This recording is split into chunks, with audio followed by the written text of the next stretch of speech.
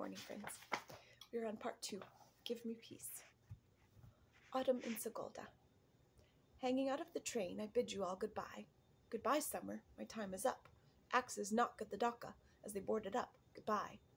The woods have shed their leaves, empty and sad today, as an accordion case that grieves when its music is taken away. People, meaning us, are also empty. As we leave behind, we have no choice. Mothers, walls, womankind. So it has always been and will be. Goodbye, mother. Standing at the window, transparent as a cocoon, soon you will know how tired you are. Let us sit here a bit. Friends and foes, adieu, goodbye. The whistle has blown, it is time for you to run out of me, and I out of you. Motherland, goodbye now. I shall not whimper nor make a scene, but be a star, a willow. Thank you, life, for having been. In the shooting gallery where the top score is 10, I tried to reach a century. Thank you for letting me make the mistake, but a triple thank you that in two. My transparent shoulders genius drove like a red mail fist that enters a rubber glove. Voznesensky may one day be graven in cold stone, but meanwhile may I find haven in your warm cheek as Andrei. In the woods the leaves were already falling when you ran into me, asked me something. Your dog was with you. You tugged at his leash and called him. He tugged the other way. Thank you for that day. I came alive. Thank you for that September, for explaining me to myself. The housekeeper, I remember, woke us at 8, and on weekends her phonograph sang some old underworld song in a hoarse bass. I give thanks for the time, the place. But you are leaving, going, as the train is going, leaving, going in another direction. We are ceasing to belong to each other or this house. What is wrong? Near to me, I say, yet Siberia's away. I know we shall live again as friends or girlfriends or blades of grass. Instead of us, this one or that one will come. Nature abhors a vacuum. The leaves are swept away without trace, but millions more will grow in their place. Thank you, nature, for the laws you gave me. But a woman runs down the track like a red autumn leaf at the train's back. Save me. Translated by W.H. Auden. Dead still. Now with your palms on the blades of my shoulders, let us embrace. Let there be only your lips' breath on my face. Only behind our backs the plunge of rollers. Our backs, which like two shells in moonlight shine, are shut behind us now. We lie here huddled, listening brow to brow, like life's twin formula or double sign. In folly's worldwide wind our shoulders shield from the weather, the calm we now beget together, like a flame held between hand and hand. Does each cell have a soul within it? If so, fling open all your little doors, and all your cells shall flutter like the linnet in the cages of my pores.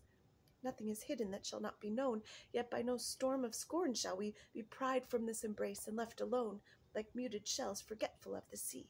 Meanwhile, O load of stress and bother, lie on the shells of our backs in a great heap, but it will press us closer, one to the other. We are asleep. Translated by Richard Wilbur. First frost. A girl is freezing in a telephone booth, huddled in her flimsy coat, her face stained by tears and smeared with lipstick. She breathes on her thin little fingers like ice, glass beads in her ears. She has to beat her way back alone down the icy street. First frost, a beginning of losses, the first frost of telephone phrases. It is the start of winter glittering on her cheek, the first frost of having been hurt. Translated by Stanley Kunitz. Autumn. The flapping of duck's wings, and on the pathways in the parks, the shimmer of the last cobwebs and of the last bicycle spokes. You should listen to what they are hinting. Go knock at the door of the last house for leave-taking. In that proper house a woman lives, who does not expect a husband for supper. She will release the bolt for me and nuzzle against my coat. She will laugh as she offers her lips to me, and suddenly gone limp, she will understand everything. The autumn call of the fields, the scattering of seed in the wind, the breakup of families. Still young, trembling with cold, she will think about how even the apple tree bears fruit, and the old brown cow has a calf, and how life ferments in the hollows of oaks, in pastures, in houses, in windswept woods, ripening with the grain, treading with woodcocks, and she will weep, sick with desire, whispering, what good are they to me, my hands, my breast? What sense does it make to live as I do, lighting the stove, repeating my daily round of work? And I shall embrace her, I who can't make sense of it either, while outside in the first hoarfrost the field turns aluminum. Across them, black and gray, my footprints will march to the railway station. Translated by Stanley Kunitz. The party. All the tipsy crew sat down. Suddenly, where are they, those two? Gone. Not there. Were they blown away by the wind? At the height of the fun, leaving behind a pair of empty chairs, 2 knives lying there. A moment ago they were drinking, they were here. In a twinkling they vanished from view, away those two. Off through the slush they ran, catch them if you can. They have burned their boats, to hell with conventions and raincoats. So from the wine-glass fades the hum, when the finger ceases to strum, so races a river down its bed, or a cloud overhead. So youth is bold to flout the old in their apron strings, so in spring young saplings break out. The party is a huge success, but the daring of this pair, the back of each deserted chair, leaves one speechless.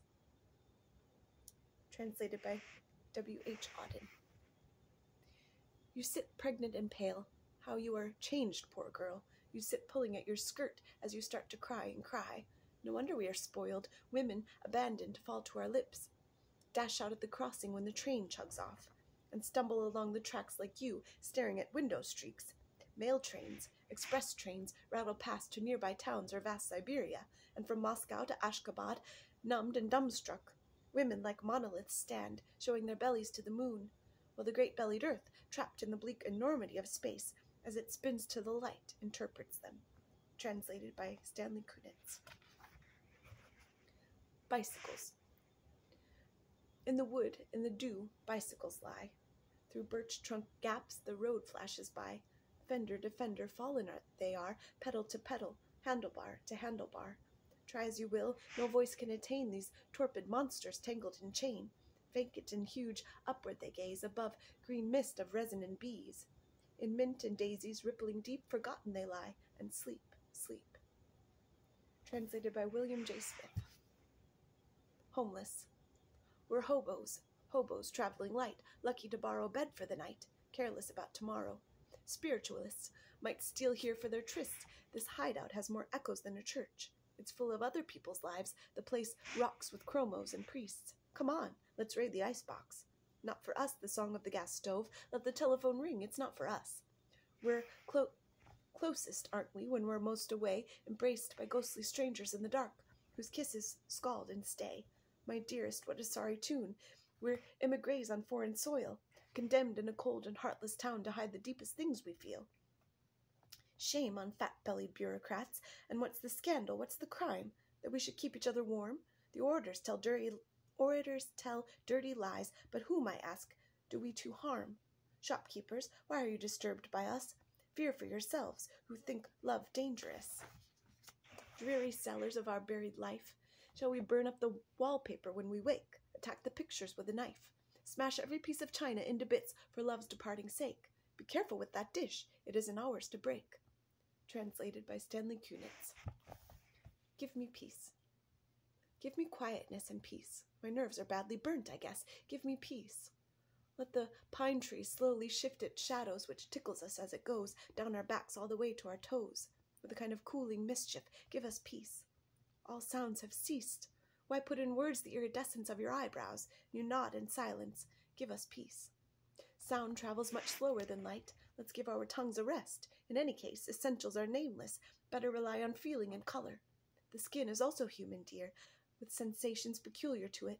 A finger's touch is music to it, like a nightingale's song to the ear. What's with you windbags back at home, still shouting blue murder and fussing? Still raising hell about nothing. Leave us alone.